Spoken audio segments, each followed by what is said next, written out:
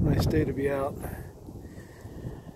Already climbed this far up here, and ways to go.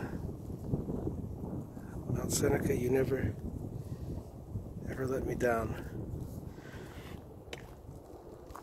And this is what Seneca's made out of. It's a beautiful type of rock. It's a pink quartzite and a white quartzite. These different rock layers, you can get an amazing feel for the geology.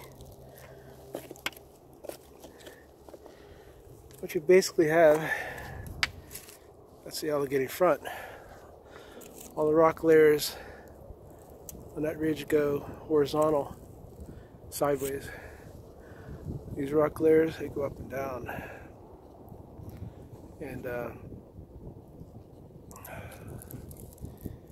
this is the core of an ancient mountain. So what you had, two continents collided here. And when this continent ran into that continent, there was an ocean. And it all piled up with sand, and it formed this quartzite glass that doesn't really break down. And I want to climb that. I'll get up there today. I'd like to get right up about there.